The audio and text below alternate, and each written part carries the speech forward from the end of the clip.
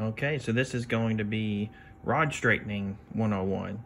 So here I have a rod that's on a from an old Selmer clarinet, and I did bend the rod slightly just for demonstration here, but I was in the process of fitting this key and thought I would go ahead and shoot this video for you all to see how to straighten a rod.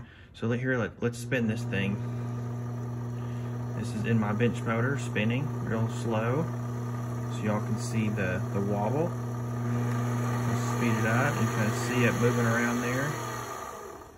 You can really see it when it's slower. You kind of see that wobbling. So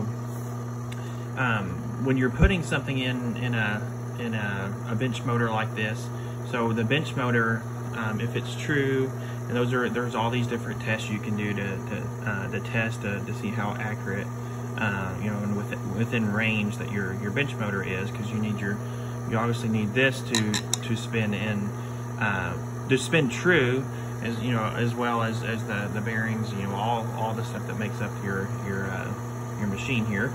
So you want everything to be as true as you can, and because of that, when this rod is spinning in here, it's constantly trying to find center, and so that's why you're seeing this wobble. It's because the rod's bent. It's not centered.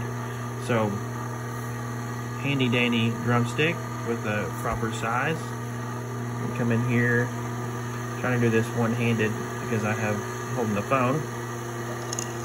Come in here, and you bend it while it's spinning, because it's trying to find center. Voila, it straightens. So yeah, I mean, that's as easy as that to straighten in rods. Now the tricky part is getting it to fit inside the hinge tube. You know, a lot of times a hinge tube can be bent, and then you have to do some techniques to actually fix the hinge tube, and you do all that with the rod inserted in the hinge tube. But the main focus of this video, the short video, was just to show how to straighten rods on a clarinet. All right, thank you.